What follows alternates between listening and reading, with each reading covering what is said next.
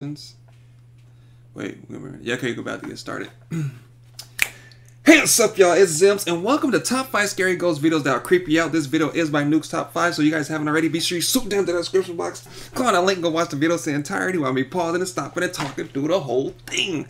Again, I keep saying it, but thank you guys so much for the 2K subscribers, man. Let's keep going forward. Let's keep doing what we're doing. Want to keep posting videos. Hit that notification bell so you can get all my drops when they do come out, and any updates or anything like that. Make sure you're following the posts, because sometimes I post that I'm not going to be recording or posting a video that day.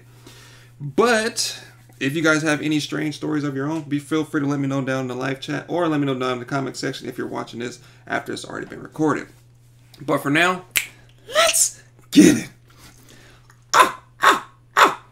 Let's go. I don't know what it is, but I like black reaction channels the most. Oh, thank you. I appreciate it. Making banana bread. Oh, you better send me some of that. Let's get it. Hope y'all got y'all snacks. 5 scary things caught on camera. Can you guys hear it? Is the volume good? Opening a doorway. Opening a doorway? Tomo and Hiro from the YouTube channel Omagatoki Film claimed that a real estate agent reached out to them concerning a house that he found extremely difficult to sell. The agent says that the house once belonged to a family of 3 who mysteriously went missing in 2013, leaving behind all of their personal belongings in the house. The current owner is desperate to sell. He believes that there's a dark presence inside the home and wants nothing to do with it. We'll be the judge of that. He absolutely refuses to go inside the home or even get close to it.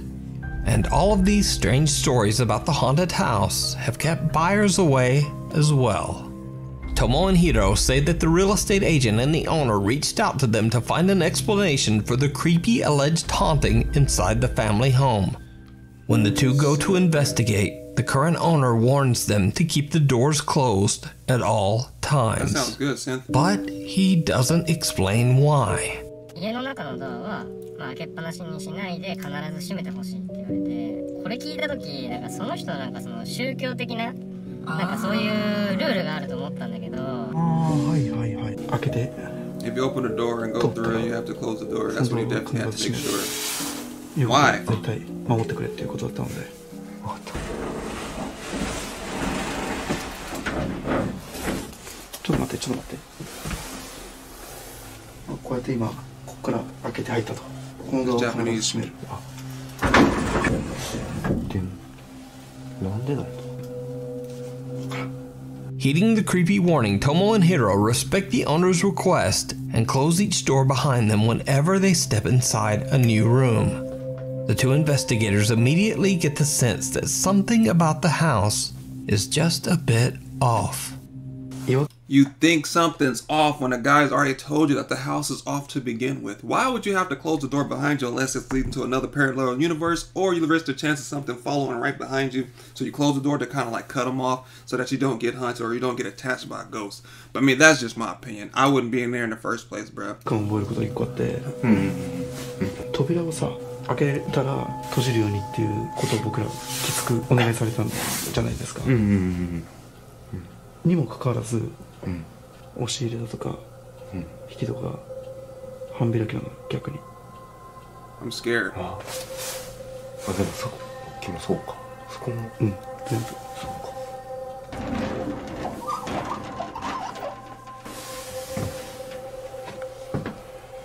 ほら、もう全部開いてるもん。確かに確かに。すっごい本当物がやる。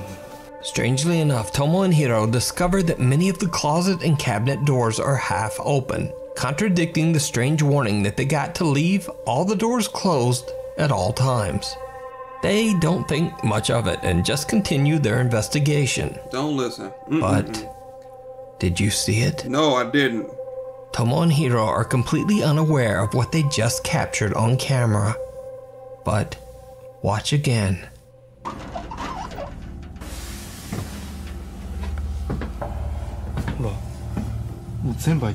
What was that? Someone or something seems to be standing right behind the rack of clothes, as 2 bare feet can be seen underneath. Oh, I got some crusty toes. But the investigators just don't notice. Soon the two explorers begin to hear a strange ringing sound that they believe to be coming from the home's, quote, altar room. A room that is dedicated to Buddhist prayer and sometimes houses altars meant to honor the dead. They go to investigate, and things take a terrifying turn. 聞こえるよね。聞こえる。もう絶対聞こえてるよね。聞こえてる。もうリンっていうの。なんか鐘というか、そう。あの音だよね。あの音。確実に。ちょっと戻るか。 Facts, Sam. I'm doing the same exact thing. I'm not staying there, bro. The whole house is going down.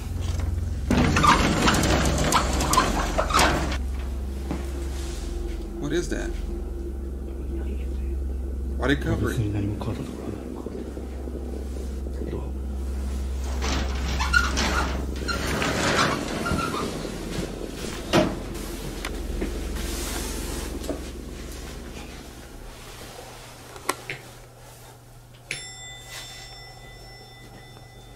Why would you do that?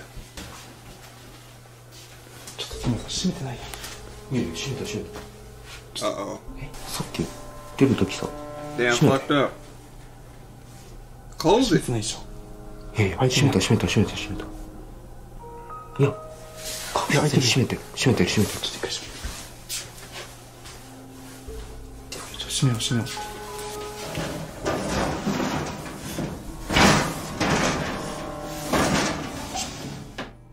I ask again, did you see it? I didn't see nothing. Right man. after Tomo and Hiro enter the altar room and Tomo is closing the door, a pair of feet can be seen once again, but this time much closer. God.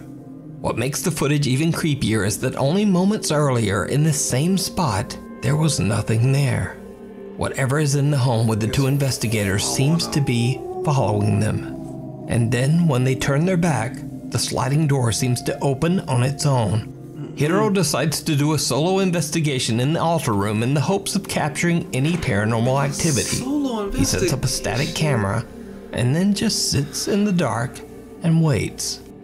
Yeah. After 30 minutes, nothing has happened. Did you see it? So Hiro gets a bit bored and decides to go check out another room. And this is when things get truly bizarre. Why would you do this, bro?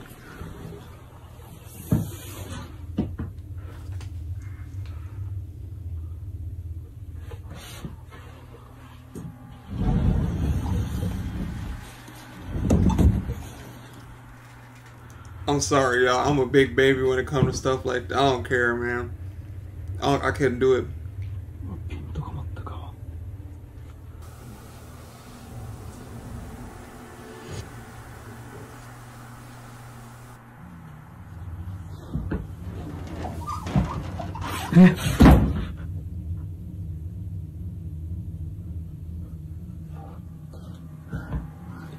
今の音。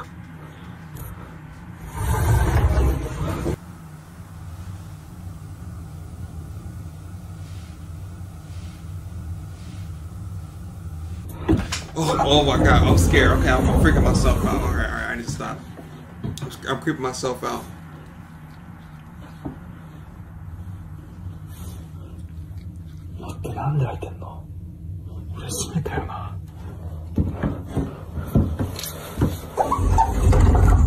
Bro, I'm about to have a heart attack, bro.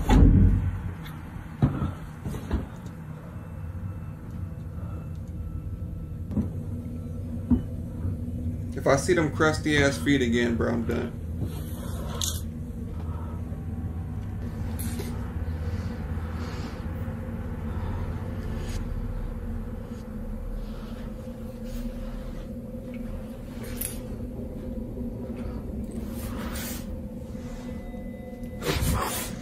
Stop turning the camera like that, bro. Is that a face?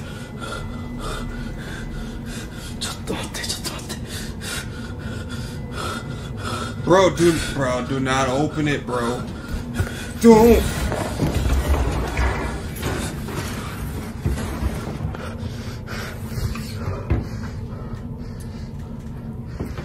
about to die, bruh.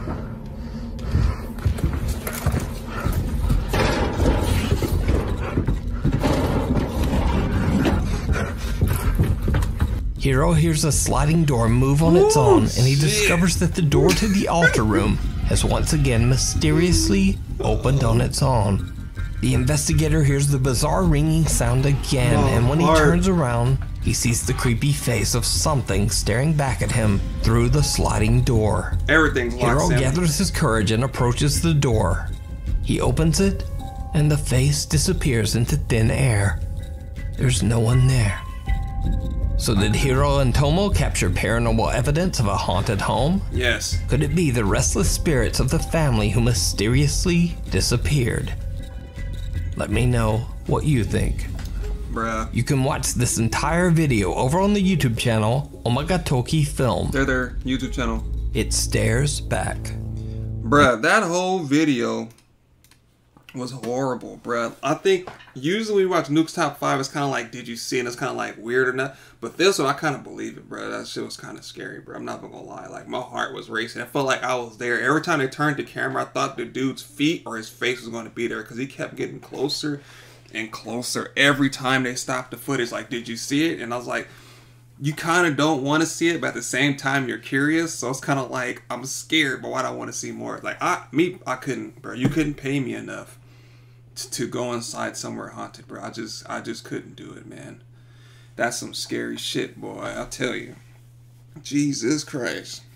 Man, I need like a Red Bull or something. Like, I don't know. I need something to calm my nerve, bro. I need a fruit snack or something. In a tiny town on the outskirts of Wagoner County, Oklahoma, Reddit user LiveItExcuse1640 and a friend are cruising down a deserted road in the middle of the night, in the middle of nowhere. They approach a long abandoned house that Reddit user LiveItExcuse1640 says has always seemed a bit creepy and has been sitting deserted for many years for unknown reasons. I wouldn't either, Aiden. On a whim, he takes out a battery-operated spotlight and decides to shine it right into the windows of the abandoned house. Why? The guys spot something downright chilling. Why are you even out there? Like, why? Why you go to a bar or a club or go play Mario Party or something? Like, why are you shining lights in the abandoned building? Go to Disneyland or something, bro. Movie theater.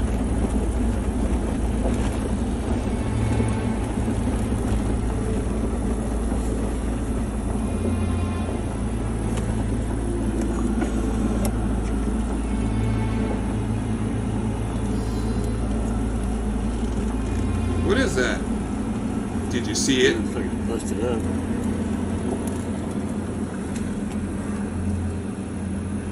I'm scared, bro. Holy what? Go. On camera, the friends catch a pale, creepy face that seems to appear from nowhere, peeking back at them from the darkness inside the house. Oh, hell Even no. when hit by the bright spotlight, the white face appears to have no recognizable features. When they realize what they're looking at, the guys hit the gas and speed away from the abandoned house. Reddit user LiveItExcuse1640 says that he's visited the house before, and it appears that whoever used to live there left in a hurry. So what do you think this is? Is it something paranormal? Is it just a strange trick of the light? Or is there something in there? Let me know down below. 100% a ghost in there. What made it even worse? Like, he was like, did you see it? Like, damn, bro, we see it. You don't gotta zoom in that much. Like, gee whiz, Batman. Scary people, places, and things. Now, this next video was sent in to me privately by a Nuke's Top 5 viewer, but the source is unknown. All I know about the video is that a couple is out hiking through the Romanian woods when they spot something terrifying in the distance. One of the hikers pulls out a phone and starts to record.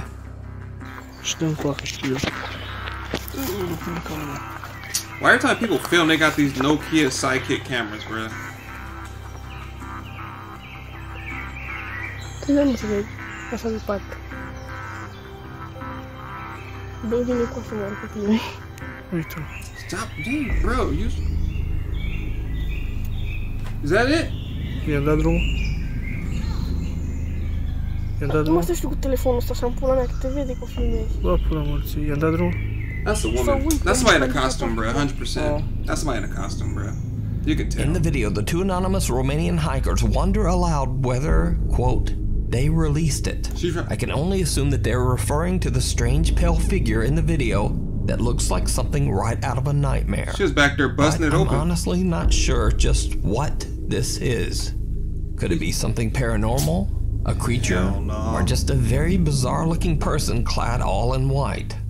I leave it up to you to decide. That's somebody's grandma back.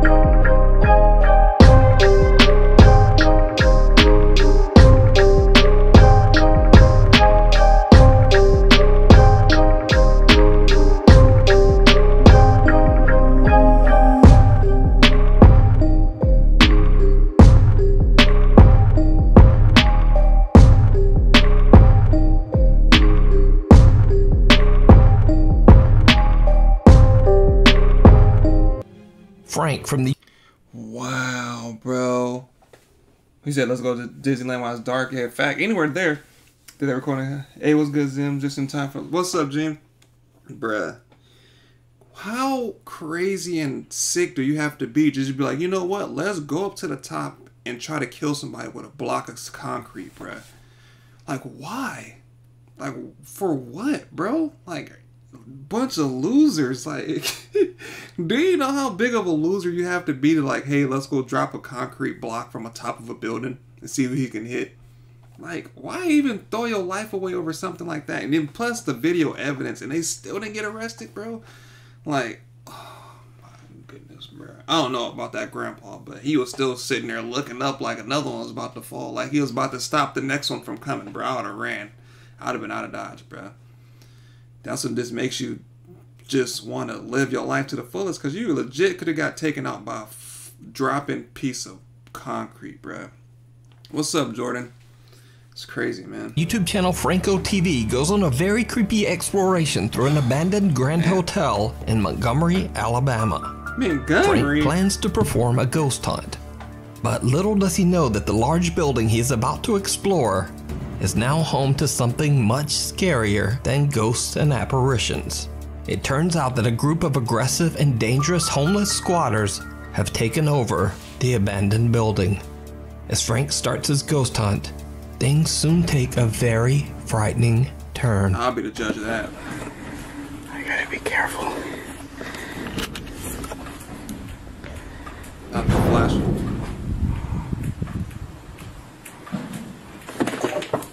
I totally just hurt somebody. I bet you did.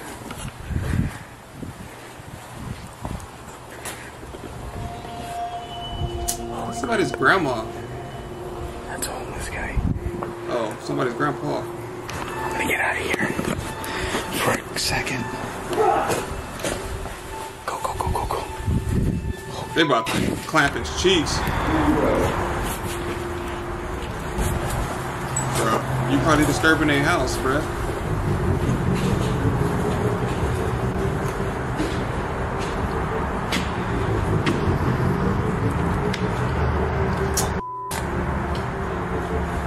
Wherever Frank goes, he keeps running into potentially dangerous squatters and just barely avoids confrontation. Even though he's somewhat aware of the danger, Frank still continues to explore. But he has no idea just how close the angry squatters are watching him. I'm literally looking for other locations here that I haven't recorded just yet, but because there's so many people here, I have to be extremely careful and cautious at what I do, because the last thing I need to do is get robbed, mugged, or anything. But this place is huge. It's like 4 buildings in one. That's cap, bro. I'm calling cap. I'm already getting sounds of people. Frank is distracted by unexplained sounds and is talking to his camera when he passes one of the hotel room windows. To his viewers' horror, a hooded man can be seen standing right at the window, just staring at Frank as he goes by. At the time, Frank is completely unaware of the danger he's in, so he just keeps on filming and exploring, with no idea of what he just encountered right next to him. Now obviously this is not one of Franco TV's usual paranormal videos. In fact, if anything, it might be even scarier. Watch this full crazy exploration over on the YouTube channel, Franco TV. Reaching out. He's legit walking around an abandoned building where homeless people are seeking shelter and calling it paranormal, bro. Like, what are you scared of? Like, they're living there. Like, oh my God, it's so dangerous. So, these squatters are dangerous. They're not there. They live there, bruh. You over there trying to make YouTube videos. They over there living their best life. From beyond. Popular Chinese ghost hunter Xiaolong is exploring an allegedly haunted location in a small village on the outskirts of Xinjiang, China. This time Xiaolong is investigating a sprawling farm where a large extended family used to live. Locals claim that years ago they would often hear screaming and shouting coming from the farm. They say that the head of the family, an elderly man, had a very bad temper and was often cruel to his family. One by one, his children and grandchildren moved away from him to the big city. His family never returned, and eventually the old man passed away all alone inside his farmhouse. Xiaolong is recording a live stream as he explores the farm grounds all alone. At first, he finds strange talismans on and above many of the farmhouse doors, suggesting that someone has been there to try to ward off evil spirits that might haunt the property. Shit. Here we go. Oh man, he got that MySpace web camera. 牛鬼蛇神都退让啊！你爸来了。 Your daddy's here, huh? Chill.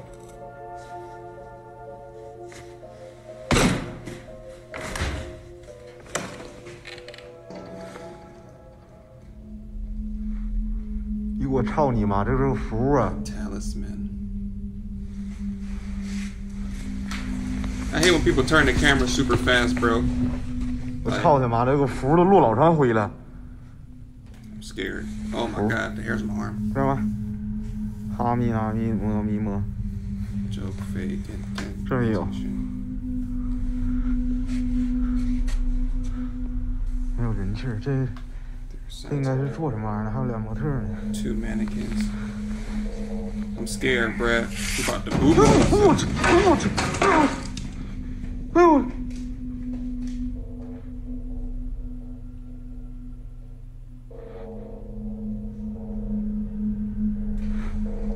我操你妈！ A large wooden board suddenly drops from the ceiling and barely misses Xiaolong. He said somebody's mom. Now, this could just be a very strange coincidence caused by a loose board in a very decaying house. But what happens next is a lot harder to explain. Bruh, he said F your mom, bruh. He about to get that work now. He done messed up. Not the mama. You don't do the moms, bruh. 这有些线呢。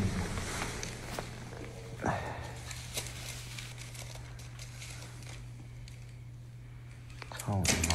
可千万别让探险的剪刀这帮王八犊子！我操你妈的！我操！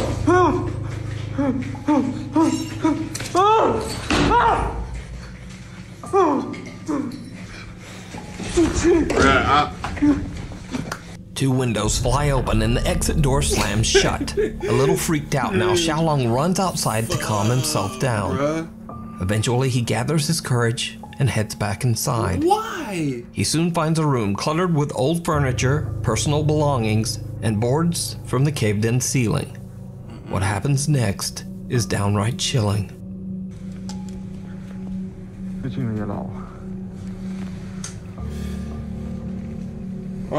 Chief.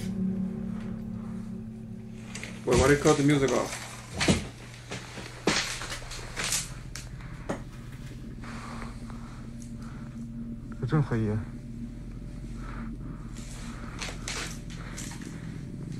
Was that a face?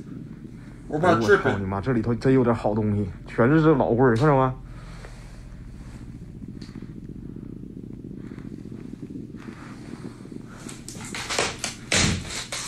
Oh!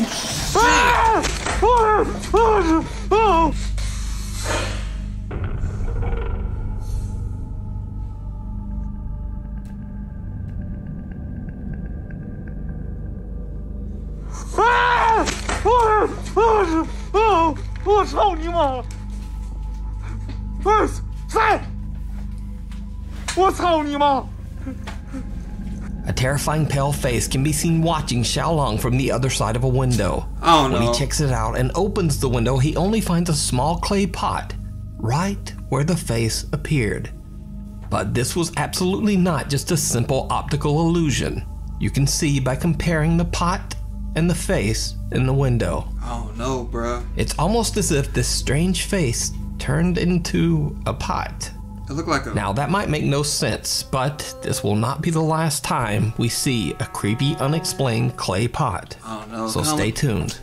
It kind of Xiaolong like explains that he now feels something very sinister in this place. A little later into the investigation, and he finds something very creepy. Again, we see a clay pot. Now, I reached out to Xiaolong to ask him about these strange pots, especially this one sitting on top of a covered cellar door. He explained to me that in China, occasionally clay pots like these are used to store the ashes of the deceased. The red cloth underneath the pot is placed there to ward off evil spirits. But that doesn't stop our boy Xiaolong. Bruh, just Xiaolong, just go home, bruh, man. That face looked like a mask, low-key, I don't know. But it could have scared the shit out of me. I don't know. You see how fast I was out of there, right? I don't play, bruh. I be going. 我操你妈！这是井。 Bruh? Why? Why?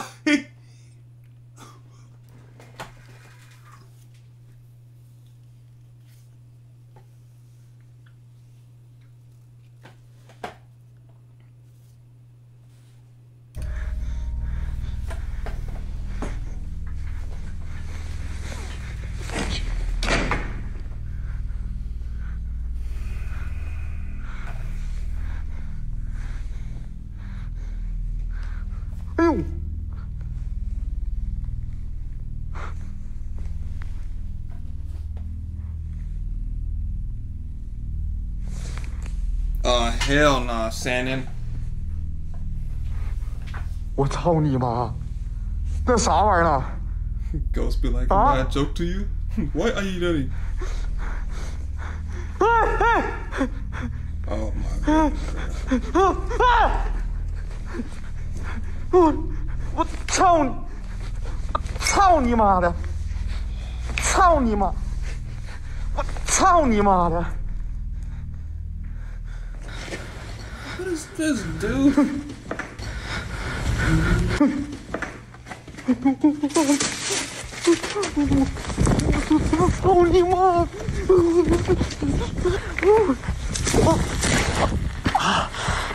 He fell.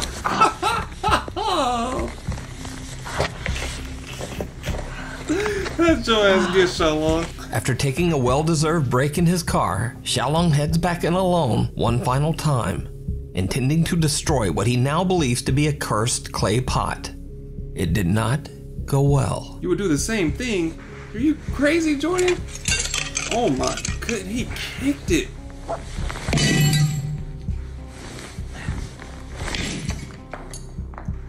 Bro, he's about to get haunted for the rest of his life, bro. He's done for. That's all she wrote, chief. Like, there's nothing that he can do right now. He's...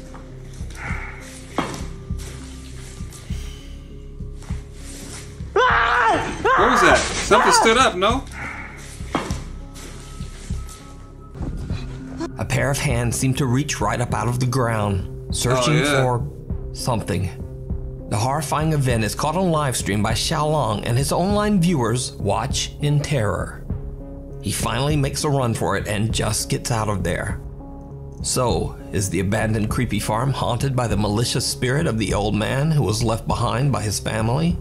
Let me know what you think. That was the scariest. You can watch this and many more creepy videos of Xiaolong's investigations with English subtitles over on his YouTube channel, Outdoor Xiaolong. Disappearing Act. Oh man. Paranormal investigation. I can't, bro. That was the worst one. I thought the beginning one was pretty bad with the Japanese guys, but this Xiaolong dude is on. He's next level crazy, man. Like, why are you doing all that with the pot? Why did you kick it? Then he is on live stream, so he can't fake hands coming out the ground on live stream. So I don't know. I don't think you can fake something like that on live stream. But damn, man, I really hope that nothing followed him home, bruh. Like, he did the most. Like, that was overboard, bruh. And then Jordan over here talking about she'll play soccer with it. Like, nah, man, I can't, man. The one time I would ever go into a building, I think, if I had 1 million subscribers, I would do it. But nah, man. Getter Alberto from the YouTube channel Alberto del Arco travels to a long-abandoned warehouse in Mexico.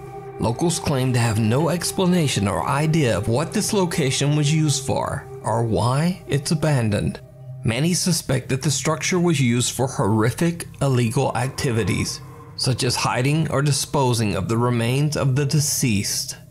Some believe that this dark activity might have left the warehouse extremely haunted, and most people prefer to stay far away from the creepy site. Those who have dared to explore the creepy location claim to have witnessed shadows, heard ear-piercing screams, and some even say that they have fled from the sound of footsteps that seem to be following them, getting closer and closer. Together with his two cameramen, Alberto del Arco goes to investigate the alleged haunting. It doesn't take long before the guys begin to hear strange sounds and witness some very frightening activity. Está muy raro, ahí hay otro tambo, hay mucha tierra. Entonces esto ha ayudado para que también muchas personas... ¡Hijo de su madre! ¿Qué fue, güey? Mira, arriba, ¿no? Ahí hay ven varios. aquí. Ay, güey, me dolió todo. Me asusté. Pudiera haber gente, ¿eh? De pronto pudiera haber personas que se meten. Al parecer ya se han robado partes de este sitio. Se ve algunas zonas quemadas. A heavy gas can slams to the ground as if thrown from somewhere nearby. But that's not the only creepy thing that happens in this clip. Not bad so far. Did you see it? Right above Alberto's head, a dark shape can be seen quickly peeking out. But when they go to check inside the room, there's no one there. Alberto and his team are completely unaware of what they've just captured. They continued their investigation of this strange warehouse, but as they explore inside, the cameraman captures something absolutely shocking. Esto me imagino que eran una especie de tinas o contenedores, ¿sabes? Y mira, ahí hay unos ductos. Pero, ¿qué tenían aquí? ¿De qué era esta fábrica? Lo curioso es que ya preguntamos con los vecinos y nadie sabe exactamente qué es lo que había en este lugar. La temperatura sigue bajando, 22.2 de 22.9. Sí, baja muy rápido, baja muy drástico. Atrás de ti. ¿Qué fue? I didn't see it. ¿Qué fue? A ver, puede haber gente, ¿eh? Atrás de ti. ¿Qué fue? ¿Qué fue? ¿Qué fue? A ver, puede haber gente, ¿eh? Hola. ¿Lo tienes con tu cámara? Creo que sí. ¿Lo tendrás con tu cámara? Hola.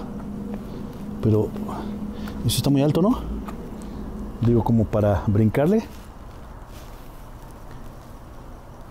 Lo veo algo alto. Por ahí hay escaleras, mira. Cuidado, Tony, ten cuidado, no te vayas a caer.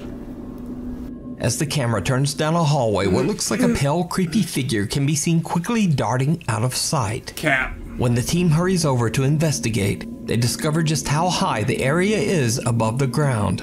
For something to have been peeking around that corner, it would have had to be at least 7 or 8 feet tall. Cap. A little later into the investigation, and the three friends witness something else that is truly bizarre. No entiendo. A ver, ¿hay alguien ahí parado, no? Allá. ¿Qué fue eso? ¿Qué fue eso? ¿Qué fue eso? Allá soy yo algo. A ver, allá. A ver, con cuidado. Con cuidado. Hay alguien allá. Con cuidado. Hola. Con cuidado. Hola. Buenas noches. Con cuidado. Ok, yo no sé ni para dónde ir. Tú ve para allá, Tony, yo creo. A shaved Bigfoot. Ten cuidado, Memo. ¿Ves algo, Tony? ¿Se salió? Güey, yo vi a alguien parado, ahí. They sure is getting a lot of action. Sí. With that bullshit. Hay algo cerca. Alberto and his team watch as someone seems to walk away from them. At first, they believe this is simply a stranger who is also exploring the factory. But when they reach the area where they saw the dark figure of a man, again, there's just no one there. Probably went through there. Cut to a bit later, and one of Alberto's cameramen claims that he sees something move in the brush. Anybody else think this is Cap? Anybody? No entiendo, pero pareciera que hay algo aquí. Anybody think this is Cap? Digo, tal vez... Es que no sabemos qué fue esto. Pero pudiera haber algún tipo de... ¿Qué, güey? ¿Qué? ¿Qué pasó? ¿Dónde? ¿Aquí? Pues a ver, alumbra un poquito para allá.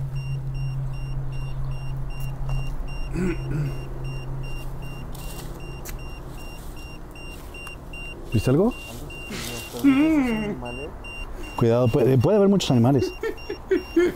Things just get more and more absurdly bizarre as a hand seems to reach out from the darkness and grab what appears to be either a cloth or an old paper. Oh my goodness. Did the team capture evidence of paranormal activity at the mysterious warehouse?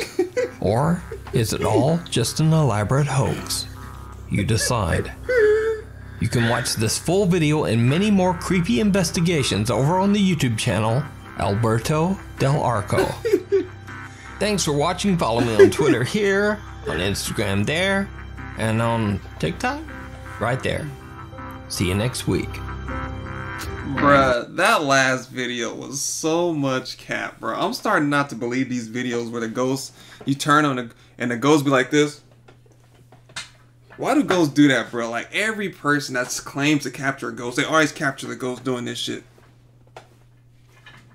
Like, and then you're gonna have somebody hand come over the thing and grab some towel that just happens to be on the edge of the thing, comes over, pulls it off the thing, and then you just keep catching it over and over. Like, you know what I'm saying? Like, you know the other videos, you kind of like capture some paranormal like here and there. This dude was capturing every corner. They got there. Somebody threw a canister. They got up to the top. They seen somebody. He turned around. He's poked his head out. They look down the street. He's right there. Like, come on, bro. Stop the cap, man. It was entertaining. Like, it was really entertaining. But that last one was just super cap, bro. Like, they capped the hell out of that last one. The next video we got is 3 Disturbing True Hacker Horror Stories by Mr. Nightmare. So, with that being said, if you guys would like to see this video in entirety while we pausing and stopping and talking through the whole thing, make sure you swoop down in the description box, click on the link, go watch the video in entirety, and yeah, but I'll be pausing and stopping and talking through the whole thing. So, I already don't know too much about hacker stories. I mean, I've heard a lot of them through, like, excuse me, like the dark web and stuff like that, where people go into the dark web and they forget to use all these web browsers to kind of like block their IP address, and people access their cameras and they see where their addresses and all that stuff is, and they pull up on them. Some people have been kidnapped, some people have been attacked. Like, it's a bunch of crazy stuff. That's why I just stay off the dark web, because I'm not about that life. I don't have the knowledge or the technology to kind of get somebody that try to do it to me. And plus, half the people that's on the dark web are usually people with power that has lots and lots and lots of power. Not everybody, but they have some kind of juice to where they can just pull up and just get you and stuff. There's some dark stuff on there. I wouldn't advise you to do it, but I'm pretty sure that they're going to have some kind of dark web type stuff going on, or somebody was talking smack on the Xbox and they got their shit cut off, which kind of happened to me back in the day. I got, you know, I didn't believe in people shutting down IP addresses and internet and all that stuff until I met the right one. And he shut off my whole shit. And I tell you one thing, I have never talked smack online since, because people can legit see where you are. That's why you gotta use VPN and most other things these days, because people are smart as hell, bruh. People are still hacking Call of Duty, and Call of Duty can't even do that. Like, they have all these smart people, and they still can't stop people from doing that stuff. Man, I watched Mr.Nightmare in years. But yep, here we go. Hacker horror stories. Let's get it. The topic of today's video has to do with computer hackers, specifically stories recounted by victims of computer hackers.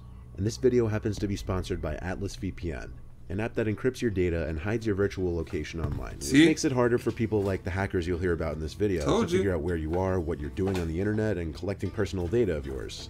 At the moment, Atlas VPN is the cheapest VPN provider that's able to protect you, as well as unlock worldwide libraries of services that could usually be blocked by regional barriers, such as Netflix, Amazon Prime, Disney Plus, and more.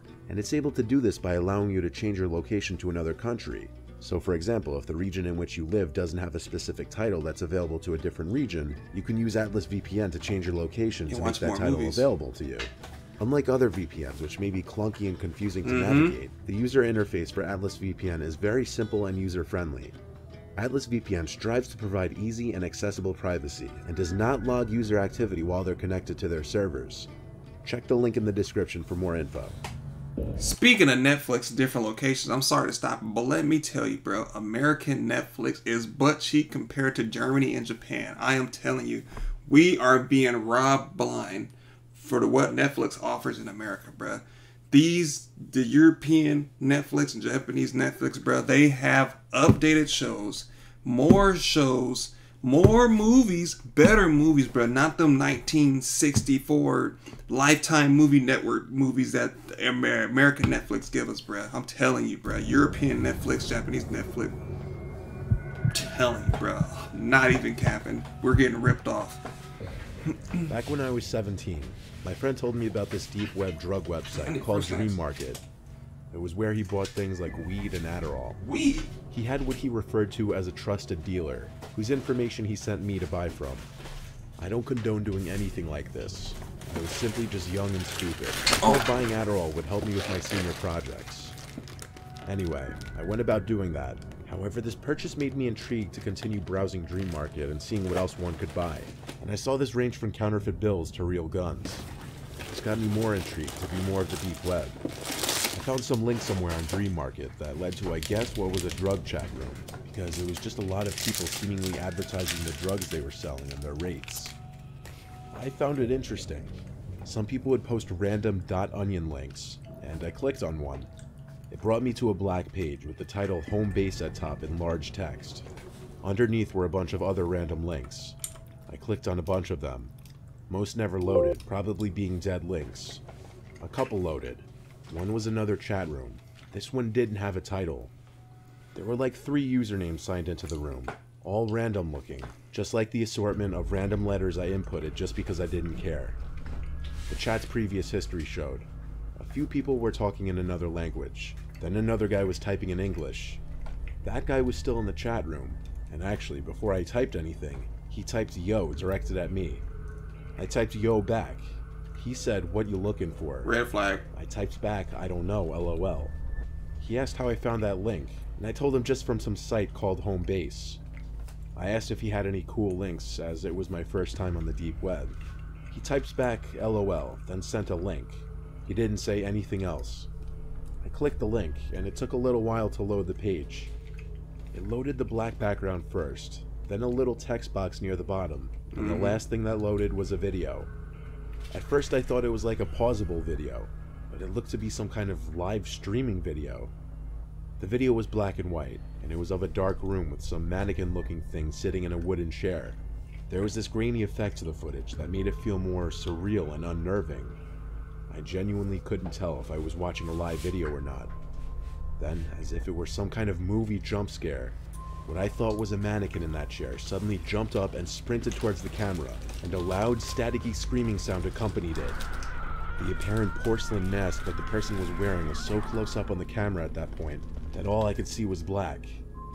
I went back to the chat and asked that guy what the hell this was. He replied, "Just keep watching, LOL," and then he left the chat. First of all, you don't go on a dark web. That's the first red flag. Damn, come on, man. Second red flag is, why the hell are you gonna click some random link on the dark web, bro? You don't listen to people and just click random links on the dark web. One, they could tell you to click that link and to access all your information, track where you are. You don't click on links that people give you on the dark web, bro. That's red flag. I've never even been on the dark web, and even I know that.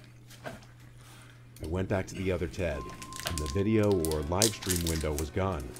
It was now just a blank screen with a text box on the bottom. Red flag. The text box didn't let me type anything though. My Tor browser window suddenly closed without my doing.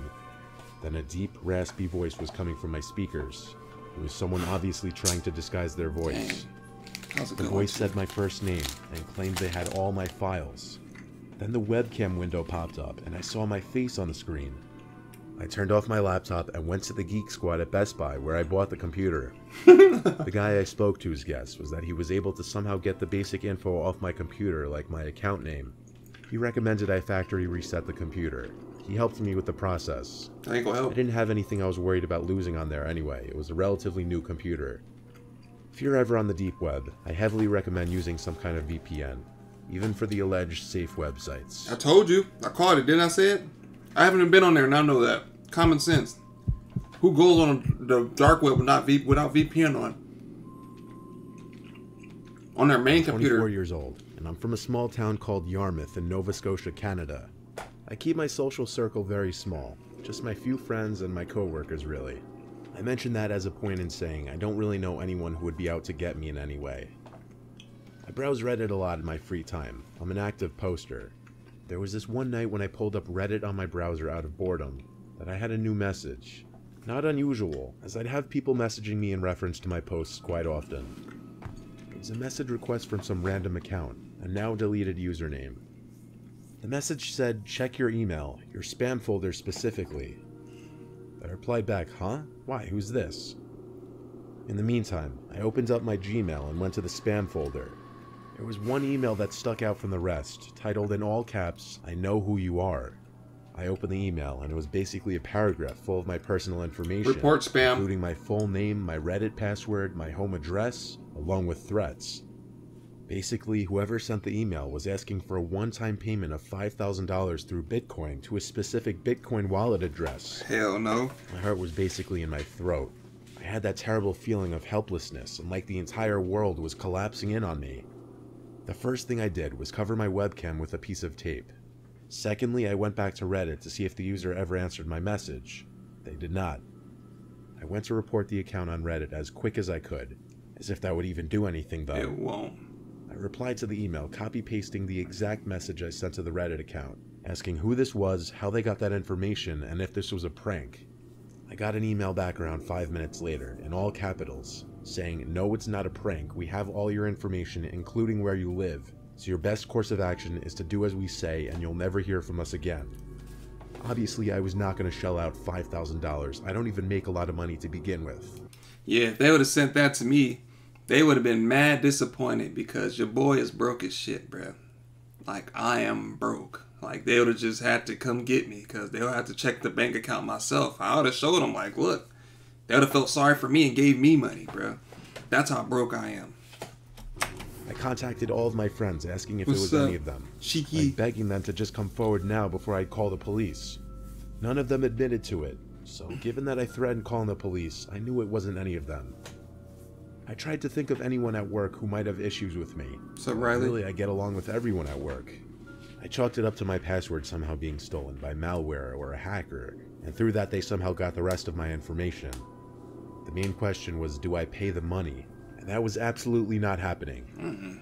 I forced myself to go to sleep and left my laptop off the whole next day. I used my desktop instead after getting home from work. I didn't sign into Reddit or anything though. I did, however, change my password on all other websites and apps on my phone. Good. I finally signed into my laptop late that night because I was just so bored and curious. Curious but nervous to see if anything had changed and if I'd gotten any new emails. I signed on and everything on my computer still looked normal. So I went to Reddit and saw the user who messaged me was now deleted. So I went to a subreddit which talked about computer hackers and scams and such, and I posted my experience. At some point, I noticed the taskbar at the bottom of the screen turned darker.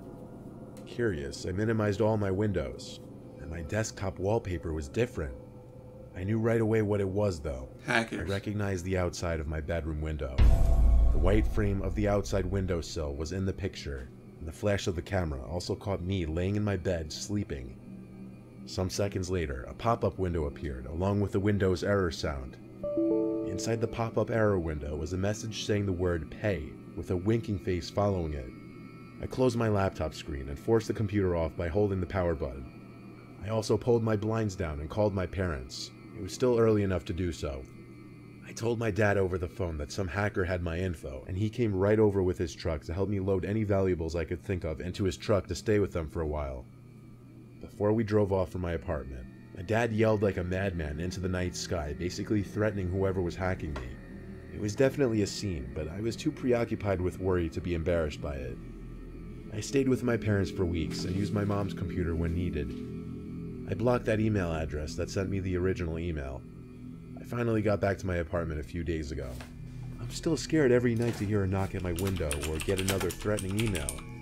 I haven't brought it to the police yet, as I'm hoping it's all just a bluff still to get me to pay. I'm also hoping it's over and that they've given up. It's called Hacker, 3 Disturbing True Hacker Horror Stories, but my thing is, who the hell sleeps with their window open, with the blinds open? Like, opening your window is one thing, bruh, but if you just sleep with your curtains just, like, you're just asking for trouble, bruh. Like, I used to have blinds too, but I used to open my window, but at the same time, I used to close the blinds. So it's kind of like the wind is coming in, but at the same time, you can't see inside the window. You get what I'm saying? But unfortunately, he was just minding his own business, and somehow he got targeted by hackers, and he didn't want to pay, so he ended up dipping. So I don't know what you can do really about that. I mean, I don't know if that really was about that life, or they're just doing it just to try to like scare him into like actually doing it. You know, people are just going to put pressure on you until you like actually pay them. But then again, if you do pay them, they're going to be like, you know what, we didn't get it, or they're going to be like, now we want 10,000, in, you know, in Bitcoin or whatever it is, and it's just going to keep going and going. So I don't know how to win that war. So like, I don't know why he even opened back up the laptop. He should have just left it how it was and just went on about his business. But I don't know, everybody can't be Zims and, you know, recognize the red flags ahead of time. You know, it happens. That's why I'm here for you guys. That's why I'm here to tell you guys how to avoid stuff like this, man. Oh my goodness. My name is Miranda. I'm 25. I've had my share of experiences with stalkers and men harassing me. Me too. Social media has made that far too easy these days. I once got a suspicious email that I should have known better than to open. Facts. It was asking me to click a link to some random page because I was being sued by some random company. I clicked the link, and soon after that my computer started acting all glitchy and unresponsive. So Even after Foxy, restarting it multiple times, it was just laggy and slow, and random sound effects would play once in a while. I was certain my computer had a virus, but I wasn't sure to what extent it would go just yet. The next day, I had a bunch of friends texting me what's up with that Instagram post and asking if I was the one who even posted it. I panicked and opened Instagram, but I was logged out of my account. Someone was hacking me. This confirmed it. If they had my Instagram password, I had no idea what else they could have. Apparently, the picture posted on my Instagram was some stupid cartoon meme. It was extremely embarrassing. Minutes of freaking out later, my Snapchat started blowing up. It was from some random account that just added me. They were spamming me to Snapchat call them, so I did.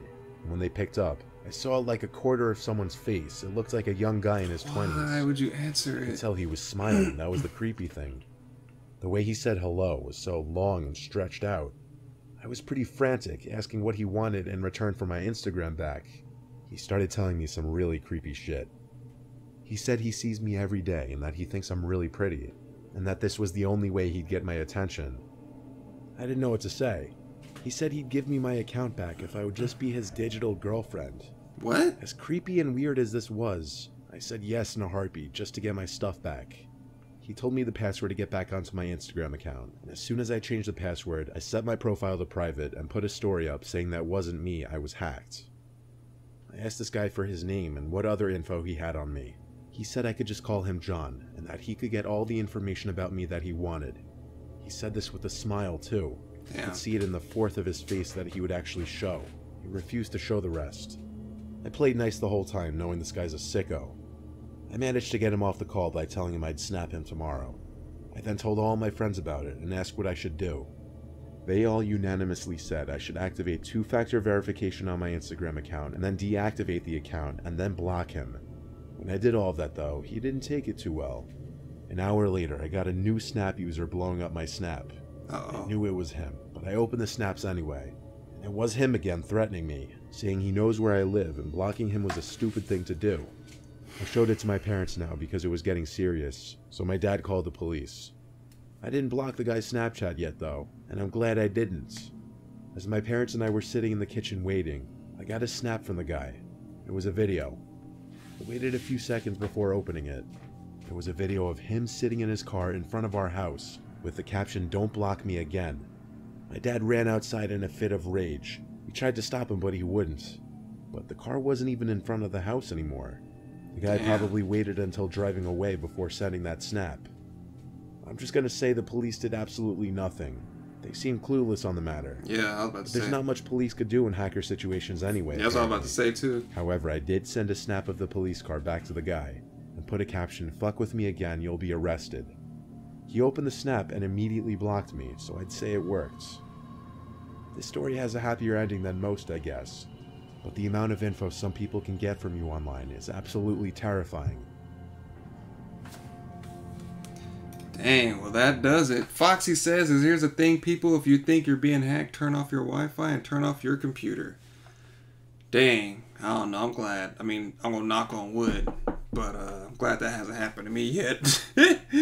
Yeah, I'm glad that hasn't happened, so, I mean, it is what it is, man. If it happens, then I don't know. Like he said, I don't know. I was about to say that earlier. She said she called the police. Like, what the police gonna do? Like, oh, hold on, let me hop on the mainframe and see where we're getting all this stalkerish content is coming from. Like, you're just out of luck. You can't send the police on somebody you don't know what they look like. You don't know what their car is driving.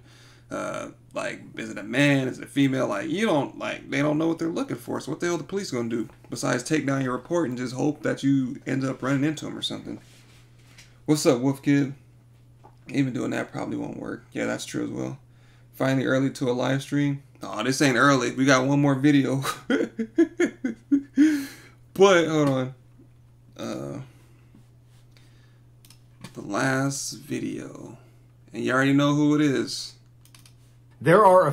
Uh-oh, yeah, I heard him. But this video is by Mr. Ballin.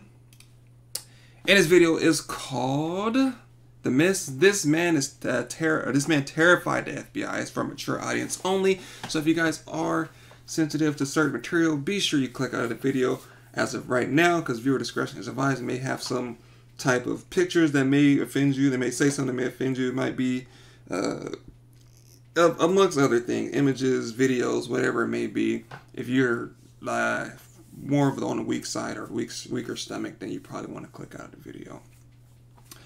But if you guys want to see this without me pausing and stopping through the whole thing, make sure you swoop down to the description box, click on a link, and go watch the video to the entirety while me pausing and stopping and talking through the whole thing. But let's dive into it, man. If you guys have any questions, feel free to let me know down in the live, and I'll try to answer them as the video goes on, or I'll pause it and answer your questions. But let's continue. Let's get it. But yeah, I missed it, man. Wolf Kid and Riley, oh my god. That Nuke's top 5, You talking about scary? Oh my goodness. There are a few graphic and distressing details that are revealed at the end of this story. Viewer discretion is advised. But before we get into today's story, if you're a fan of the strange, dark, and mysterious delivered in story format, then you've come to the right place because that's all we do, and we upload 3 or 4 times every week. So if that's of interest to you, please replace the like button's eye drops with Egyptian fox urine. Also, please subscribe to our channel and turn on all notifications so you don't miss any of our weekly uploads. All right, let's get into today's story. Yeah, plaid shirts is where it's at. I need to get me some more. I ran out. I used to have some, but I don't know where to get any good ones. Some of the patterns are boo-boo. I don't see the good ones. Target of opportunity. On the morning of February 2nd, 2012, a young man pulled off a 4-lane highway in Anchorage, Alaska into a large, snowy parking lot. He passed by dozens of parked cars until he arrived in front of this small shack that was brightly teal-colored. It was a popular coffee shop called the Common Grounds, and this young man worked as a barista there. After he parked his car, he walked up to the white door employee entrance to this little building, and he got his key out and he went to unlock the door, but when he turned the key, he saw the door was already unlocked. He knew the girl who had worked the previous night and would have been responsible for locking the shop up. She was 18-year-old Samantha Koenig, and although she had only been on the job for about a month, she seemed very responsible and had never had any issues closing up before. The young man shrugged it off though. He figured people make mistakes, and he went inside. Right away, he noticed that a couple of things just seemed out of place. It was like Samantha must have just left in the middle of her shift without even attempting to clean up. There were napkins on the ground, there were towels out, there were cups still out. And so as this young man is walking over to the cash register to unlock it, he's running through scenarios in his head about how Samantha could have been so sloppy. And then he reached down with his register key, and just like the door, the cash register was already unlocked. When he pulled the tray out, all the money was gone. And that's when he knew they had been robbed. And so he called his boss. The night before, Samantha had asked her boyfriend, Dwayne, to pick her up after her shift at the Common Grounds. Dwayne arrived in front of the kiosk at about 8:30 p.m., which was 30 minutes after her shift should have been over. Dwayne had gotten held up at his job, which is why he was late. And so when he gets there, Dwayne looks around the parking lot and he doesn't see Samantha anywhere. He sees the coffee shop itself is totally dark and looks like it's been closed up for the night. And so Dwayne gets out of his truck into the freezing cold night air, and he walked up to the window of this coffee shop and he pressed his face up to the glass to look inside, but there was nobody in there. Dwayne automatically went back to the fight he had gotten into with Samantha earlier in the night via text message. She had accused him of cheating on her. He had been kind of nonchalant, like he didn't care about it, and what ensued was a really ugly fight. And so as Dwayne is walking back to his truck, he's thinking to himself, maybe Samantha just didn't want to see him because of the fight, and so at the end of her shift, she got a ride home from her father or maybe from a friend, and that's why she's not here. And so Dwayne gets back inside of his truck and he sends a text message to Samantha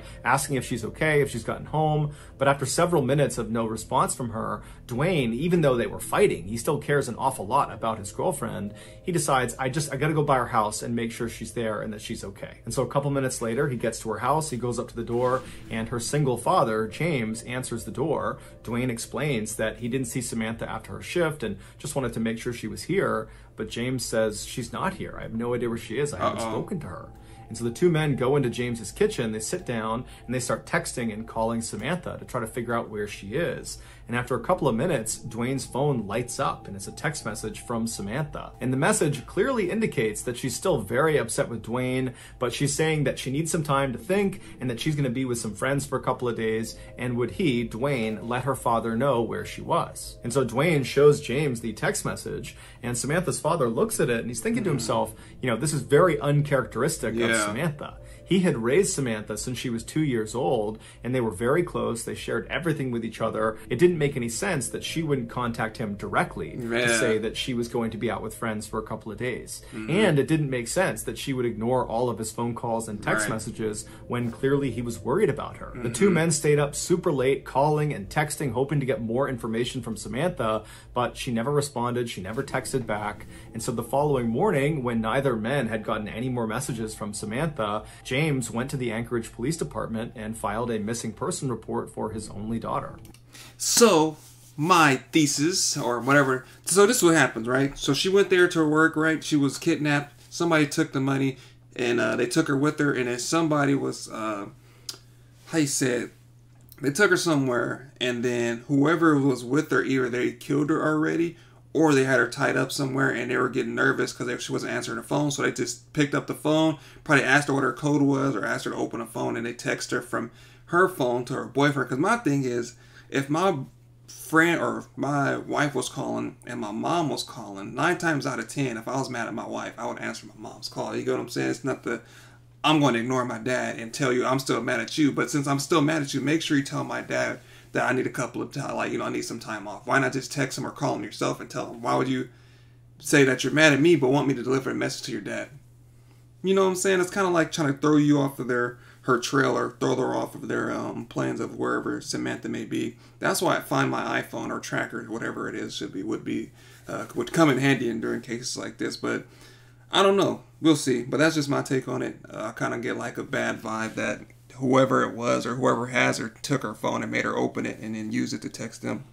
After receiving this missing person report, an officer with the Anchorage Police Department called the owner of the Common Grounds coffee shop to ask about Samantha. And the owner actually said they just got a call from their barista that was working at the kiosk that morning, and they had informed them that apparently there had been a robbery and no one can get in touch with Samantha. No one knows where she is. The owner told the police officer that as soon as she got her hands on the security footage from the night before, she would send it over to the police department. While the police waited for this footage, some officers began calling Samantha's friends and other family members to see if they knew where she was, but no one had heard from her and no one knew where she was. No one had any information. Some other police officers headed over to the Common Grounds coffee kiosk to get a look at it for themselves. And when they got there, there was no sign of a struggle outside or inside the kiosk. And inside, underneath the counter, was a panic button that had not been pressed. And so even though Samantha's father thought there was something odd about her final text message, the police began operating under the theory that Samantha had robbed the kiosk and then left of her own accord. But what confounded police was how Samantha actually physically got away from the coffee shop. She didn't have a car that night, and she couldn't have just walked away because the weather was way too miserable and cold outside, and Anchorage is just not really a walkable city. And so if Samantha was telling the truth, that she was just taking a couple of days to be by herself with some friends at their place, then why didn't any of her friends know where she was? This question was answered later that day when the owner of the coffee shop made the security footage available. The footage, which has no audio, picks up around 8 p.m. on February 1st, 2012, which was the night Samantha went missing. It shows Samantha inside of the kiosk. She's working alone, she's cheerful, and she's busy. And then at some point, someone that we can't see, they're outside of the camera's range, comes up to the window and orders a drink. Samantha clearly turns to them, acknowledges their drink order, and turns and begins making this drink. And then after she's done making it, she turns to give it to this person, and immediately Samantha steps back and puts her arms up. And then seconds later, she reaches over and turns off the lights inside of the kiosk, and then she gets down on her knees with her back to the window. She stays in that position, not talking, not moving, for about a minute before she slowly stands up and walks down the kiosk towards the cash register. She opens it up, she scoops some money out of it, and then she walks back to the window and appears to hand it to a shadowy figure on the other side of the window, and then Samantha turns, kneels again with her back to the window. 2 more minutes go by before this person outside the window leans their entire upper body inside of the coffee shop. They reach down and they appear to tie Samantha's hands. Now, because it was dark inside of the kiosk, the footage winds up being extremely grainy, and there's no way to identify who this figure is. Although it's fairly obvious that it's a male. He's wearing a big sweatshirt and he's got a hat pulled down low over his face. After this mystery man is done tying Samantha's hands, he leaps through the window and then shuts the window behind him. And then he stands Samantha up, he puts a gun into her back, and then he marches her out the employee door and then out across the lot, all the way to a white pickup truck where he puts her inside and they drive off. Over the next couple of days, the police and also the FBI, who had been called in to be a part of this investigation, they just kept hitting dead end after dead end because there was no evidence. All they had was this surveillance footage that was too grainy to tell who this guy was that took Samantha. Meanwhile, Samantha's father, James, had rallied the support of nearly all 300,000 people that lived in Anchorage to go out and look for his daughter. His efforts were so profound, it had attracted major news outlets across the country, and suddenly his daughter's story had grabbed national headlines everywhere. This led to strangers donating thousands of dollars to fund a reward for anybody that had information about Samantha's whereabouts. But despite this reward growing in size every single day and the national news media becoming increasingly more interested in this case, no one came forward with useful information that led to developments in this case, and Samantha never got in touch with Dwayne or her father. Then on February 24th, so 3 weeks after Samantha's gone missing and no one's heard from her, Dwayne got a text message from Samantha's phone, and it was directing him to a particular sign inside of a nearby public park. And so Dwayne and James read this text, they shared it with the police department, and then they raced to this park and actually beat the police there by about 15 minutes. And so Dwayne and James, they walk through the gates and they start walking down this main trail, and they stop in front of this sign. It was actually a bulletin board, and tacked on the bulletin board was a Ziploc bag, inside of which was a typed ransom note, and on the ransom note, literally Xeroxed onto it, was a black and white photo of Samantha. And in this photo, Samantha looks kind of dazed, like she's got a blank expression, and she's not really looking at the camera, she's looking just to the side of the camera. And then in this picture, a man is holding a copy of the Anchorage Daily News newspaper that's dated February 13th, 2012. This was a proof of life photo where Samantha's captor was holding up that newspaper to indicate that Samantha was alive as of February 13th. And so to everybody involved in this case, including Samantha's father, even though this is still not a good situation at all, it was kind of a relief to know that at least as of last week, Samantha was alive. As for the demands of this ransom note, James was told to deposit $30,000 into his daughter's account immediately, and if he did that, she would be released 6 months later. As advised by the FBI, James deposited a portion of the ransom money into his daughter's account, and then the FBI just waited and watched, because they knew if anyone tried to withdraw money from that account, they could track where the card was. A few days later, 3 separate withdrawals were made within Anchorage, but each time the FBI got a notification about one of these withdrawals, they would rush to the scene, and whoever it was that had tried to make this withdrawal was long gone. When they pulled the security footage from these 3 different ATMs, the person that was making these withdrawals was a man wearing a ski mask and big sunglasses, so they had no way to identify him. After these withdrawals, the account went silent for over a week, and in that time, there was no word from Samantha. Then on March 7th, more withdrawals were made, but they were in Arizona, and then New Mexico, and then in Texas. Again, authorities would rush to these ATMs, but they would get there right after the masked man with sunglasses had just left. But there was a break this time. But I mean, my thing was, wouldn't it be more smart to have like an agent around? Just, you have 300,000 people, you get what I'm saying? Have those people around the ATMs and be on the lookout for somebody with a ski mask and sunglasses. Like, not too many people are walking up to an ATM with ski masks and sunglasses. Have people stake out the ATMs, and then when he comes to withdraw money, get them. I mean, that makes more sense to me. I don't know. Maybe that's kind of a stupid plan, but if you have 300,000 people, that's more than enough people to kind of like branch out and take a look at the ATMs to catch the guy that may have taken Samantha. It always hits me in the feels when people lose people in this horrible way. Yeah, that's true. It does suck. Fingerprint check them, yeah. Oh yeah, that too. I don't know if he's wearing gloves or not, but finger check the ATM. I'm pretty sure he's pressing buttons or something. I just bought a stun gun last night. Some guy at neighborhood Walmart was stalking me yesterday. Yeah, man, you need tasers, you need pepper spray, you need weapons, man. I encourage people to carry at least something to try to give you a fighting chance if something like this happens to you. Because imagine if Samantha was carrying a gun, man, and he climbed through that window, bruh, and she would have blasted him. She would have been fine. He would have been the one gone, bro. You know what I'm saying? It would have been her life saved. She could have continued working and stuff like that. But like, you gotta have something. If you're not comfortable with a gun, get a pepper spray, a knife, a taser, or something. I don't know, a poison dart. Get something, man. I don't care. Just have something ready. A bat, golf club, just in case you need it. There's got to be someone who knows her or was close to her. You think so? I feel like, I don't know. Because maybe, I mean, it could have been someone she known, but I don't feel like it was. Only because she was scared. Like, the way she was acting, it didn't feel like it would be somebody that she knew. But then again, you never know. I don't know. I don't think there's much details to go off of besides the camera thing where she said she got scared and stepped back. She looked, because the way he said it was, Like, she looked at him to acknowledge the order. Like, usually when you see somebody, you're like, oh, hey, like, you know, how's it doing? What's up? Like, how you doing? But if she just looked, kind of like acknowledged the order and went back to work, I don't feel like she knew the person. Maybe it was somebody that knew her, but she didn't know them. Or maybe it was somebody that frequently visit the common grounds and then end up, you know, just being a little weird stalker. But who knows? I had someone with a gun in their hoodie stare at me at night in the gas station when it scares. Yeah, see.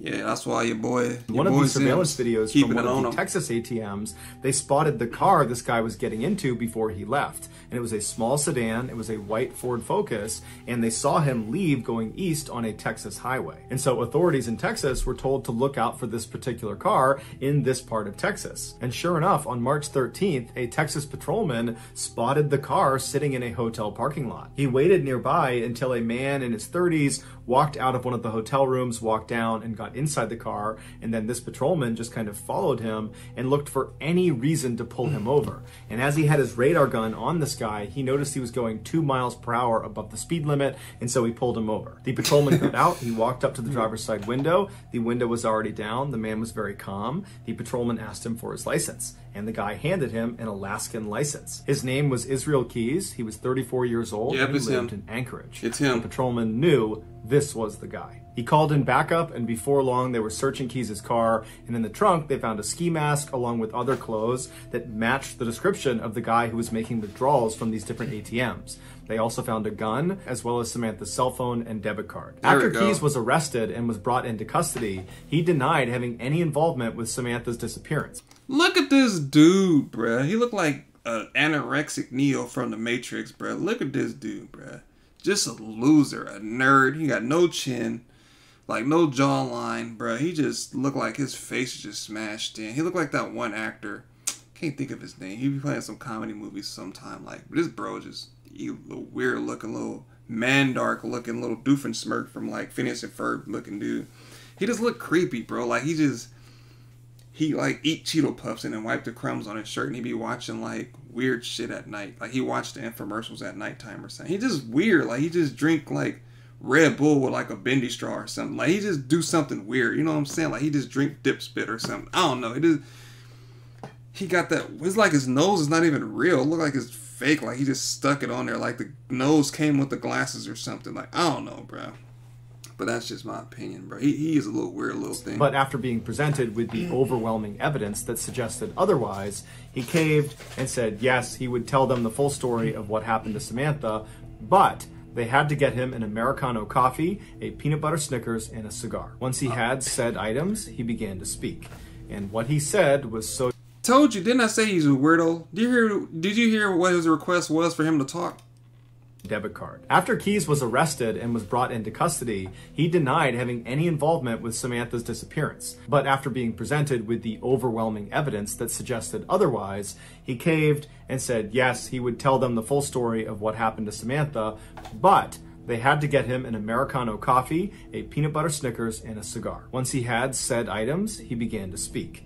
And what he said was so disturbing and so graphic, the FBI still has not released the full transcript of his confession. Here is the version of events based on what was made public. On February 1st, 2012, Keys decided he was going to rob the Common Grounds coffee kiosk. He walked up to the window expecting there to be some teenager working inside, and he was right. It was Samantha. He asked her for an Americano, and while she turned to make his drink, suddenly his plan changed. Not only was he going to steal money from inside of this coffee shop, he decided he was going to steal Samantha from this coffee shop. When she turned back with his drink and handed it to him, he discreetly pulled his gun out and aimed it at her and told her this was a robbery.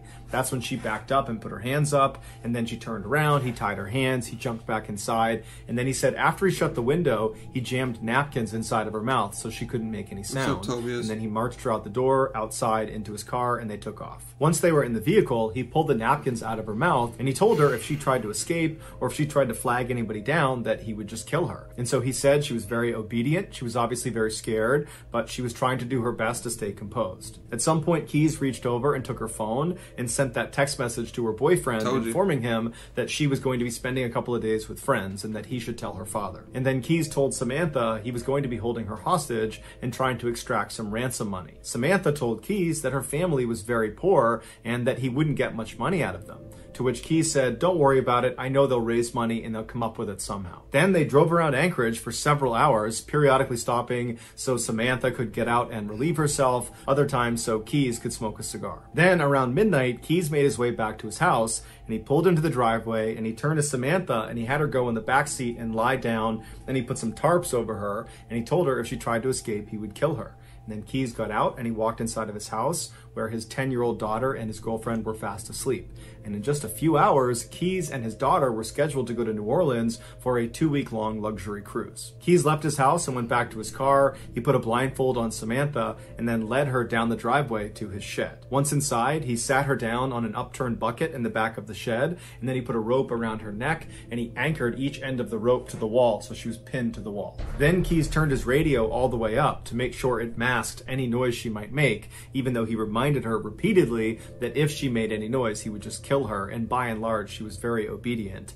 And then he gave her a couple of cigarettes to smoke and told her it was going to be just fine, to just chill out, that he was going to get the ransom money from their family, and then as soon as that was done, he would let her go. He turned on some space heaters to keep the space warm, and then he left and locked the door. He walked back into his house and double-checked that his daughter and his girlfriend were still asleep. You saw what they photo? were. Afterwards, he started drinking some wine and relaxing, and then after a little while, he got a cup of water and he went back out to the shed. He went inside and he gave the water to Samantha, and he said Samantha was very composed. She was obviously frightened, but she asked him, "Did you speak to my father? Did you figure out the ransom situation?" And Keys told her that, "Yes, I talked to your father. Everything's working out fine. He's going to raise the money. We're going to get you out of here. Everything's going exactly to plan." After that, he walked up to Samantha and he unscrewed the 2 anchors that were holding that rope up against her throat, and then he cut the zip ties on her wrist, allowing her to relax and sit forward and just kind of be at ease for a second. And it was very obvious that Samantha was relieved. Her nightmare was about to be over. But then seconds later, Keys grabbed her really aggressively and tied her up all over again, this time much more thoroughly and much more tightly. It had been a cruel trick. When he cut her handcuffs and undid her necktie, he just wanted to see what she would do if she thought she was being let go. When in reality, he was never going to let her go. There was no ransom. Wow. He had not spoken to her father. It was all a big lie. Keys told investigators that as he was tying her up for that second time, he looked at her face, and she had this look of total resignation. He said she knew what was about to happen to her. After Keys tied her up, he left the shed and locked it behind him. He went inside to check one more time to make sure his 10-year-old daughter and his girlfriend were still asleep. When they were, he went back to the shed, he opened it up, he went inside, and this time when he stepped inside, it smelled like urine and sweat, and he looked down at Samantha and she was terrified.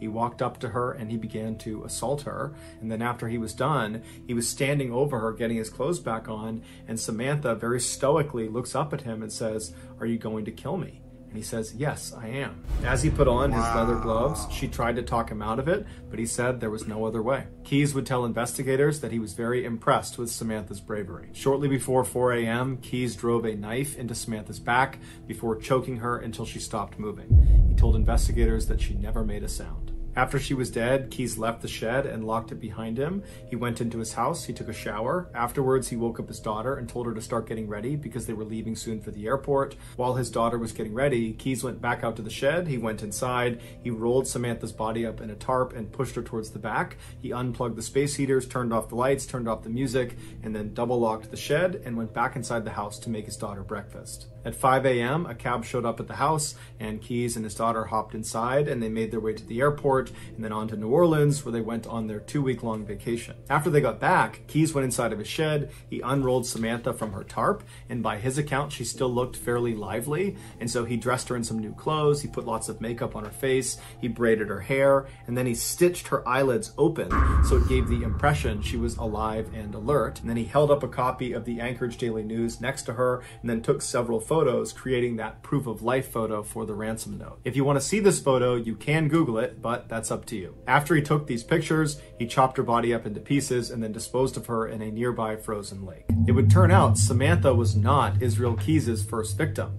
He was in fact a serial killer who specifically preyed on completely random people because he enjoyed watching them die. Over the years, he had hid what he called kill kits all over the United States, which were these caches filled with weapons and other tools designed to capture and kill people. This way, no matter where he was in the country, when he had an urge to go kill someone, he would just go to his nearest kill kit, dig it up, and then go target a random stranger. And he didn't care if you were young, old, big, small, male, female, alone, or in a group.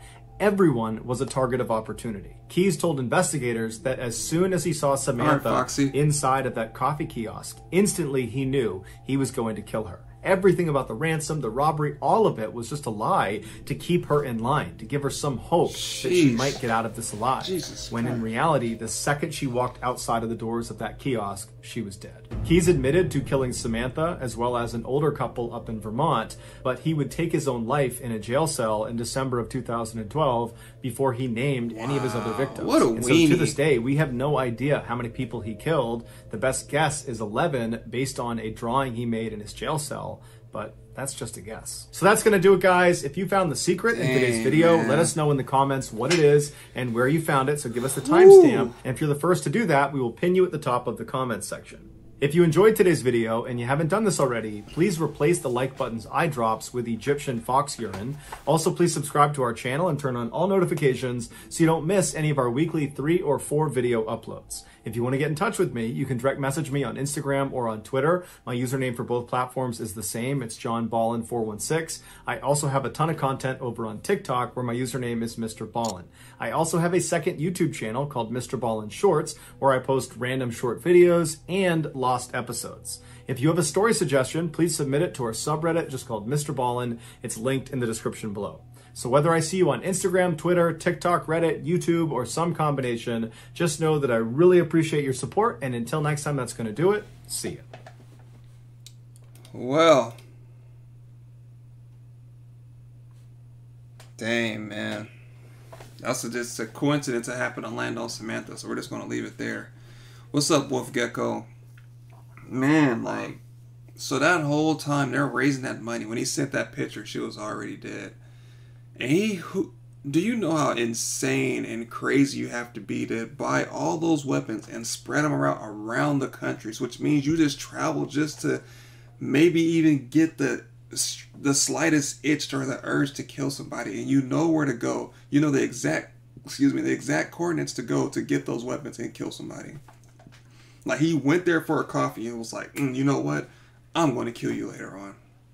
And the fact that she sat there, me personally, man, if you capture me, I'm just going to assume that you're going to kill me. And if you're taking me to your house or you're taking me somewhere where I'm in a neighborhood, I'm yelling for help because somebody's going to come outside. And if you panic and shoot me, then your kids and wife or girlfriend are going to know you're a murderer and you're going to go to jail regardless. But my thing is, if you're all about that, you like to see people die and stuff like that, and you're just hardcore killer, like why are you going to kill yourself? Like, these are the people that are just like ultimate, like just cowards, man. Like, if you're going to do all that and you just, you know, you're Mr. Bad Guy, tough guy, don't kill yourself. Just wait out the whole sentence, or, you know, get what's coming to you. Why take the easy way out? But, oh man, this is one of many that's probably have suffered from what she have. An older couple, like old people, wasn't bothering nobody. He killed them. And he couldn't even bring himself to talk about it because he knew what he was doing was wrong. And he just drew those 11. So maybe there is 11. Maybe there's bodies that have been discovered where they didn't know who did what, and it probably was him. Or no telling how many bodies are left around the world that haven't been discovered yet due to serial killers that may or may not have been named yet. So if you take anything from this video, at least take the fact that a weapon is needed here in this world. No matter where you are, it brings something, a fork, spoon, just something that you can be able to defend yourself. I always stay with the mindset, like if I'm getting robbed, I'm just going to assume that you're going to kill me anyway, and I'm just going to have to fight for my life. One thing you're going to say, you can't say about me is just, I'm just going to sit there and let you kill me, bruh, because that's not going to happen.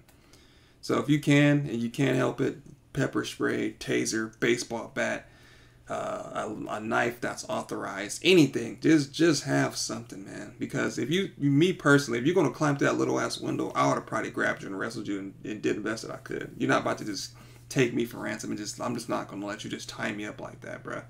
And then you go put me under a tarp and tell me if I move, you're gonna kill me.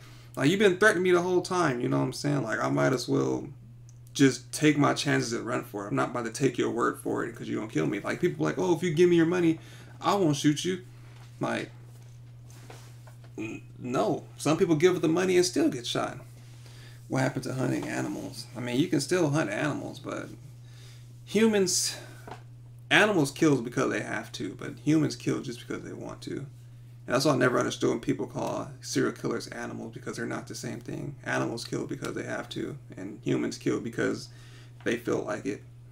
And sometimes, not all humans, but sometimes majority of humans that I'm talking about, the criminal-wise humans kill because they want to, not the people that are defending themselves. Because, you know, all life is precious, but at the end of the day, my life is important, more important than anybody that's trying to take mine.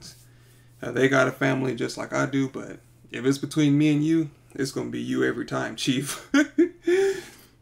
Obviously, that dude instantly know he was wrong. I could see that BS a mile away. Yeah, like, he just looked shady, like, and the fact that you have I don't understand, like, people always say, like, oh, like, you have a daughter and a girlfriend, you're out there killing people. You already have a family, you already have a home. You obviously must have a good job because you can afford all them damn weapons, bruh. He had a weapon cap. Weapons ain't cheap, bruh. So he had some kind of money, and now his daughter's living without a dad, and she's going to have to live with the fact that her daddy was a known serial killer that's probably killed 11 or more people. Animals yeet to eat. Dang. But yeah, man, that's going to do it for today's stream. I think that's wouldn't say a good video to end it on, but that's a good kind of like story to end it on. Give you something to think about. Make some good choices, and just kind of just let you sit there and thought and see what kind of world that we actually live in, where people actually do things like this. Like, a lot of people leave the house not knowing it's probably the last time they're going to ever be seen again. Like, I bet the dad didn't realize her going to work will be the last time that he'll hear her daughter's voice or see her daughter ever again. And then I know the husband or the boyfriend was even worse, because they got in an argument and that was the last thing that they said to each other. So they probably said some hateful stuff, and no longer can see him again. So that's deep. Kind of lost my motivation. I was going to do another video, but I was just like, yeah. How do people not notice people before they even get close? I don't know.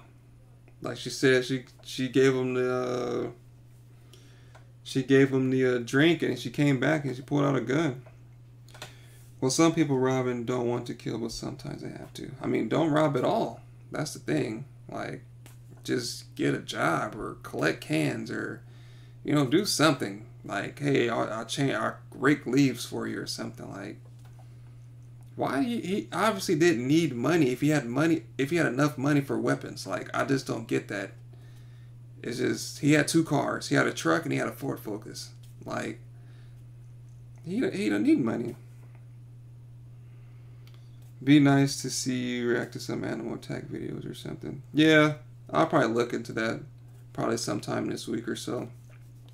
But I'm going to end it right here, guys. If you enjoyed the live stream, man, make sure you hit that like button, hit the subscribe button. If you guys are new to the channel, my name is Reprisalzems, and welcome to the Crow's Nest. If you guys want to see any of these videos from Nuke's Top 5, Mr. Ballin, or Mr. Nightmare, be sure you swoop down to the description box, click on that link, and go watch the videos in entirety. I'm going to be pausing and stopping and talking through the whole thing. Man, we started off pretty rough with the Nuke's Top 10. It was very scary, so if you guys haven't already, be sure you go back and check that out. It will probably give you nightmares. I'll probably advise you to watch it in the morning time, because I'm dead ass about to get off the stream and then go watch some cartoons. But yeah, definitely, right. I will definitely keep the live streams coming. Have a good one, Zim. Thank you. Tobias or Tubias. I don't know if I'm saying your name right, but if I'm butchering it, my bad. But yeah, man, I'll try to keep these coming mostly on the weekends, because on the weekdays I have work, so I won't be able to live stream as much, but I'm going to keep trying to pre-record reaction videos. And I keep saying I'm going to implement gameplays, but I don't know which game I want to implement for you guys to watch, or if you guys even want to watch gameplay videos. But I want to start going like back and forth and whatnot. Damn, I got a lot of freaking gas or something, bro. Good reactions. Thank you, Foxy. I appreciate it. See you next live stream. All right, Riley. Appreciate you stopping by. Another great live stream. Keep them coming. Thanks, Nothing. I appreciate you. Bye, Zim. Bye, Foxy. Yeah, true, but some people are in debt. I mean, yeah. I mean, some people are in debt, but you don't have to rob people to get out of debt either. That's the misconception. Like, there's always a way. There's not going to be like, oh, I'm broke, I have to rob people to get money. Like, there's always a way to get money. It might take you a minute, but there's always a way. You don't have to rob people to kill people and take the stuff in order for you to make money. Make money, like I said, cut grass. You can legit go to people's house, older people's homes that can't even do stuff for themselves, and like, hey, you pay me to do this, I'll cut your grass, I'll water your grass. Like, there's ways to make money. You don't have to rob people. That's not my, I don't know. That's just my opinion. I don't think you have to rob people in order to make a living for yourself. It's like, there's no other way. There's always a way. Gameplay would be sweet. Thank you, Foxy. If you have any game recommendations, make sure you let me know. Damn, you're online for 90 minutes. Yeah, it was a minute. It's all good almost. This is going to be another one. I tried to do it a little bit later for you guys can catch up on stream, but I couldn't. I can't stay up too late, I guess. It would mess up my sleep schedule. So I tried to start at 12 this time. I started like 10:30 at 11 to get more people in, but some people may, but some people didn't. No problem, James. I appreciate you. Thanks, Aiden, for stopping by. I appreciate you as well. I mean, yeah, I don't know, but that's just me. I wouldn't rob anything, because I mean, you rob a bank, you probably won't get anything, especially if you get like the little blue ink thing, the little dye that they put on the money, and sometimes you're going to get life sentence. So I mean, it's not even worth it at that point. Me personally, I'll just go city to city and just be like a drifter and see what I can make out of it. Mortal Kombat reaction? What do you mean? What do you mean Mortal Kombat reaction?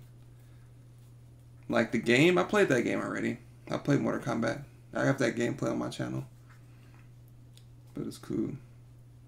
Metal Gear Solid 5. I have to see that. I don't think I have PlayStation. But yeah, I'll check it out. But just make sure you guys drop me some... I'm going to make a post after this live stream and see what kind of games you guys want. Usually I play like mostly like horror type games.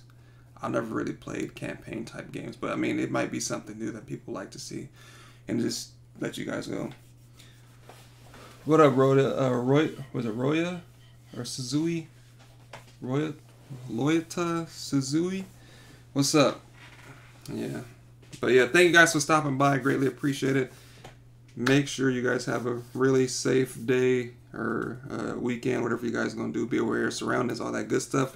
Make sure you utilize the red flags, and it will come in handy. Eventually, I'm going to make merchandise, and we can do Little Nightmares. Oh yeah, I gotta play that too.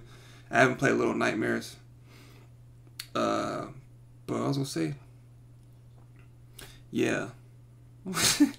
Sorry, I talk a lot. I just want to make sure everybody's good to go and make sure everybody's safe and whatnot. But yeah, man, keep doing what you guys are doing, and the videos will keep coming. Thank you guys again for watching.